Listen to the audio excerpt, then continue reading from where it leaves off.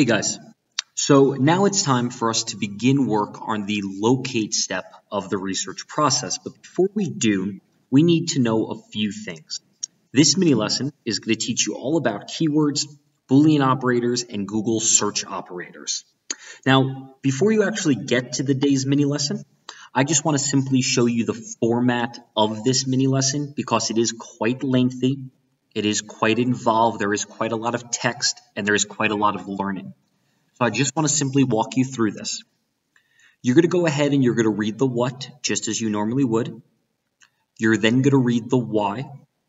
And then when you get to the how, you're going to start by learning about how to select keywords.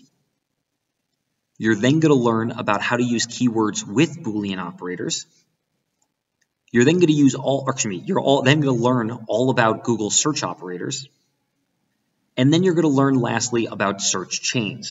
Now, once you're finished with this, as instructions 2 and 3 will tell you, you're then going to go here to the summary. Now, usually, guys, I only ask for one thing that you now know.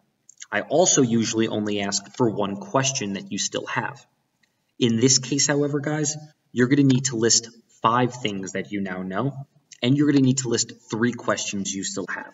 The truth is, no student I've ever had has come out of this without at least a few questions.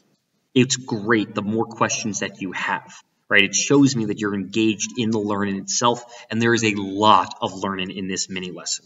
So again, 5 things you know, 3 questions you have, and all of those questions please add to the Padlet. This way I can answer those questions via email either tonight or tomorrow night.